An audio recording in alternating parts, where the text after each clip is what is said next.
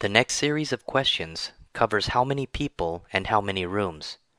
Some hotels charge by number of rooms and number of adults, and some hotels charge by number of rooms only.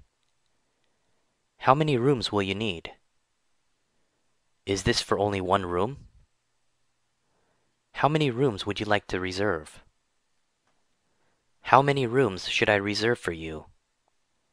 I will only need one room. I'm going to need 2 rooms.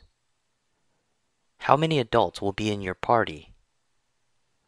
How many total children will be with you? Just 2 adults. A total of 4 adults. I will be alone.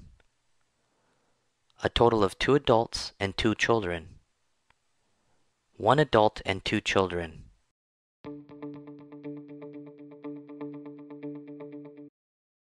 After they determine how many rooms and how many total people, they will ask you what type of bed you want.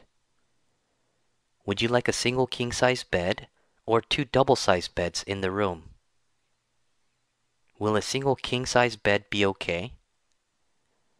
We only have a room with 2 double-size beds. Will that be okay? Do you want a smoking room or a non-smoking room? Do you prefer a smoking or non-smoking room? I would like a smoking room. Can I have a non-smoking room? Either is fine. I don't have a preference. You will have to provide your credit card number to reserve the room. Can I get a credit card number? Can I have your credit card number? What is your credit card number?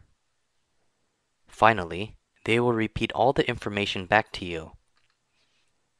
Okay, Mr. Lee, I have 1 smoking room reserved for July 19th till July 22nd. The total comes to $256.78 after tax. If you need to cancel, please call us 24 hours before July 19th. Can I help you with anything else?